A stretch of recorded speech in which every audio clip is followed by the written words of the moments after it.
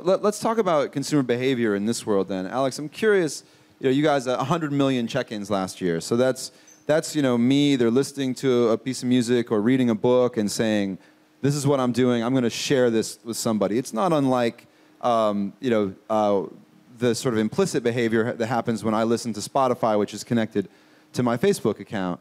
What user behavior are you seeing downstream? Does anyone care that I'm reading this book, and do they click, and at what rate?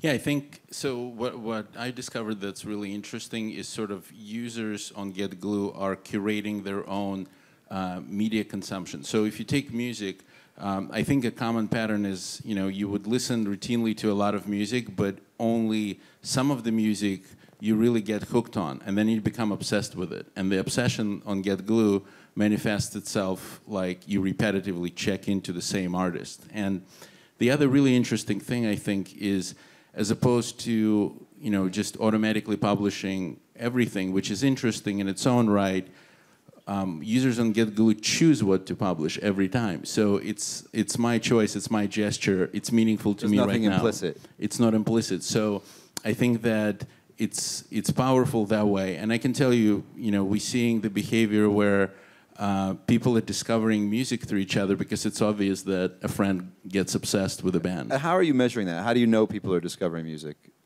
Well, you can see, for example, a person checking in, and then you can see their friends start talking about it and start checking into it. So it's the basic network effect where people discover stuff through each other.